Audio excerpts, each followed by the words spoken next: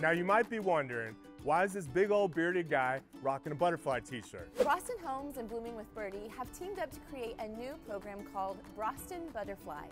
So when I crossed paths with Ashley Bird and learned about what she's doing over at Blooming with Birdie, my interest was piqued. At Blooming with Birdie, we believe in the power of engaging educational experiences to inspire change for good. In a caterpillar condo, all of the young monarch caterpillar's needs are met. It has a milkweed plant, which is what it eats, and it's in a safe environment. In this nurtured space, it can thrive and move through the entire process of metamorphosis. This journey metaphorically aligns with what our friends at Braustin Homes do. Still not connecting the dots? No worries, let me break it down for you.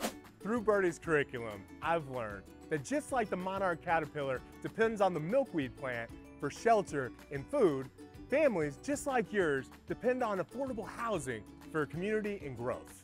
The Caterpillar Condos for Classroom program and our commitment to sustainable housing, well, they're two sides of the same coin. We're both creating environments where growth, transformation, and dreams all take flight, one caterpillar, one family, one home at a time.